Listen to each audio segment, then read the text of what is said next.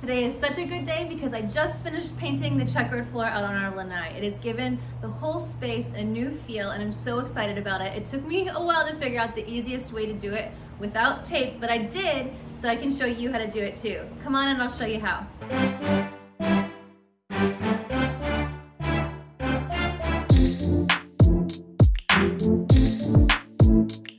So this is the paint that was in the garage. I was hoping this would be a free project, so I'm hoping I can get this to work. But right now it looks like this. Because before I get started on the floor, I need to patch some rust spots that were there from some chairs. Let's see what we got. All right, let's try it. Wondering if I have to do this to the whole pool deck. So yes, I painted the whole deck. It had already been pressure washed, so I gave it a quick sweep. My father-in-law made this little roller extender for me so I didn't have to bend down because the one I bought had been broken. I use a tray liner so I don't have to clean the tray afterward, especially with this waterproof stuff. This is actually going on really easy. It's pretty thin consistency, so that helps. They definitely don't want to run out. If you couldn't tell, my DIY videos are not the I'm a professional, watch and learn type. They're let's see if this works type. I hope they give you some ideas of your own and motivation to get out there and give it a try. I'm half done. What a difference. And I'm still on the same tray of paint, so.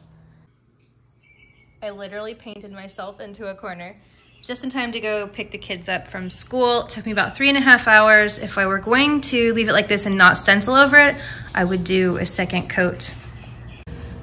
Okay, so the lanai is all painted, nice, clean. I bought a tile. You can buy just one tile at like Home Depot, and this is the size I want. And I think this is where I want like the first, I want the first square to be lined up with the center of this door. I just have to figure out how I'm going to draw the lines, because my plan is I don't want to tape.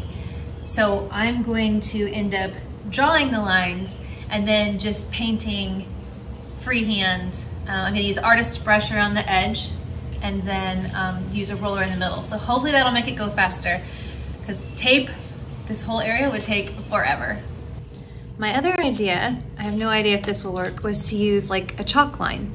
So I could take it out far and then you just snap it down and it would leave a line. So this will be another experiment. It took me a while to figure out my method. I tried tracing the tile around the border of the lanai, but the uneven stucco wall gave me incorrect measurements. I tried a chalk line, but it made a mess and bled into the corners of the wet paint, creating a bluish gray color. I tried to use a level and cardboard the same size of the tile for easy measuring, but my trajectory was still off by the time I moved farther down the patio. So let's talk about what did work. It turns out the easiest and most efficient method was to use the tile as a template and a long straight edge to extend the lines. This plastic edge was tucked back in a closet from an old set of blinds, technical stuff here. Stick to something man-made or plastic to be sure the edge is perfectly straight. I did try wood and it was too curved for this. Now for the instructions. First, place the tile where you want to start, making sure the lines sit 45 degrees from the patio's edge, and trace it. Now use the straight edge to extend the lines from each other. Remember, the less you move your tile, the less chance you have for your trajectory to be off.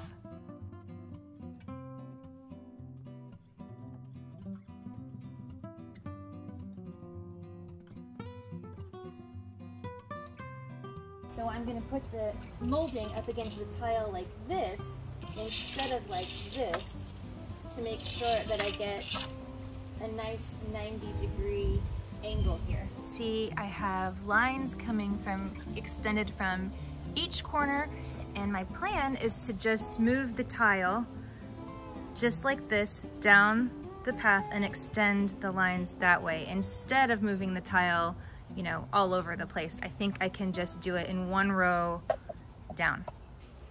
I have also borrowed my son's skateboard knee pads and they're helping. My plan worked and I was able to move the tile down in one single row, and this is going so much faster. I should also point out that I actually penciled in a section and then painted it before I moved on to the next part to make sure it looked how I wanted and to make sure rain and kids didn't wash away my lines. Before I start painting, I'm going to save some of this because you know I'm going to need touch-ups. So before I make this gray, I'm going to save some of the white. So I just have this black enamel sitting around, so I'm just going to put some of it in here. I'm not going to go for a dark gray, and I also know that wet paint is lighter than when it dries, so here goes nothing. Start small, because you can always add more. Oh my, a little goes a long way. I'm going probably even lighter than a medium gray. So that's not quite as dark as I would like, a little bit darker.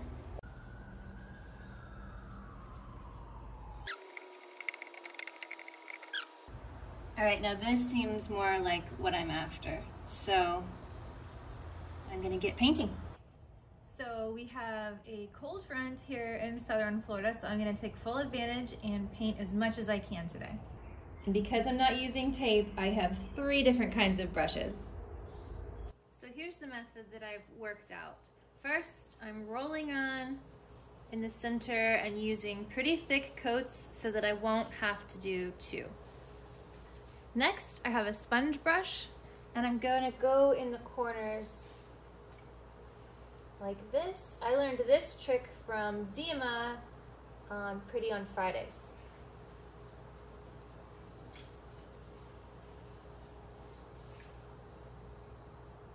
And lastly, I go in with an angled brush and do the edges. Get off a little bit of excess paint here. If you don't feel comfortable using the angled brush, you can use the sponge brush all the way down. There's a lot going on in the world today, so a project like this might seem frivolous, but as anxiety is on the rise, it's therapeutic to work with our hands. Painting, building, gardening, whatever it may be, grounds us and relieves stress by being physical. We receive satisfaction from seeing our creation come to life. I often work in silence so that I can think and process and pray. When we first moved into this house, it was such a blank canvas that I worked as fast as I could to make it feel like ours. But now I've learned to slow down. All 3 kids are now in school, so I have the luxury of taking my projects one step at a time to even enjoy the process instead of just rushing through to the end. I hope you enjoyed the video and I hope it gave you some ideas. It's amazing what paint can do in a space, and I hope you'll join me next week when I decorate this empty space.